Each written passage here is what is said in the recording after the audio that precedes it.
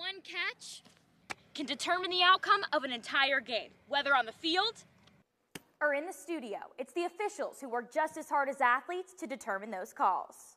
For 58 years, the best athletes in the NFL have stepped up to the challenge of competing on the biggest stage in the world at the Super Bowl. While all eyes are on the guys in jerseys competing for the coveted Lombardi Trophy, there's a third team out on the field in black and white, a role former NFL official Gene Steratore knows firsthand. Your level of awareness must be at such a high level that you are going to be able to react to whatever is presented to you, and we're not telling you what it is. We don't know. Gene tells me that while it's an honor to officiate the most watched championship game in team sports, it's integrity and passion that are officials' driving factors. The greatest thing that can happen on the Super Bowl with the officials is they participate and make thousands of decisions in this 3-hour window, and guess what the goal is?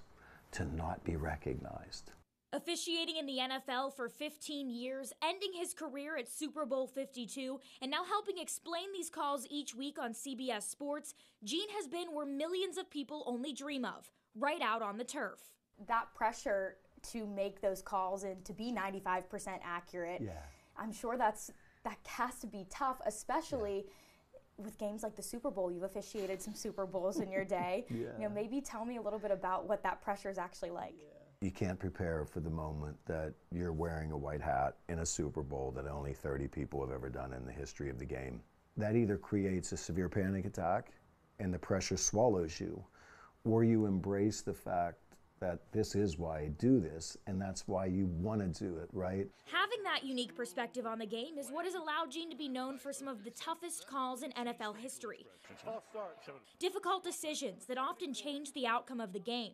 From famously going against the grain and using an index card to determine a first down. I have never seen this. I haven't either. Never seen this. And quite honestly, back in the old days when referees had that problem, right, where it just was that close, they pulled out their penalty card. When I lifted up, I turned to look, and there was a camera.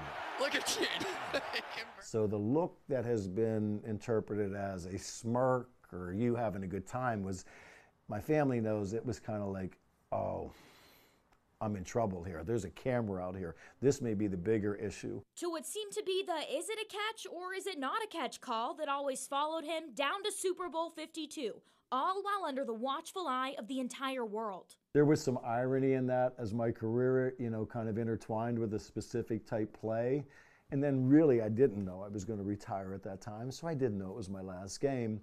He walked straight from the field into the studio as the official NFL rules analyst on CBS alongside NFL legends Jim Nantz and Tony Romo, just finishing up his third Super Bowl in this role. Close calls call for his advice, and that on-the-spot thinking mixed with the instant replay in today's game is the future of football. 95% really in my position now, with the sake and the luxury of rewinding it and going slower. That's not a good enough percentage. We need to be 99.9 now, because you get a chance to look at it more than once when I didn't have that luxury on the field or court. The future of the game will continue to grow, but it's the past 57 years of calls from officials that we still remember, along with our favorite commercials and halftime performances that have created memories to last a lifetime. This just isn't another game, right? It becomes part of our history.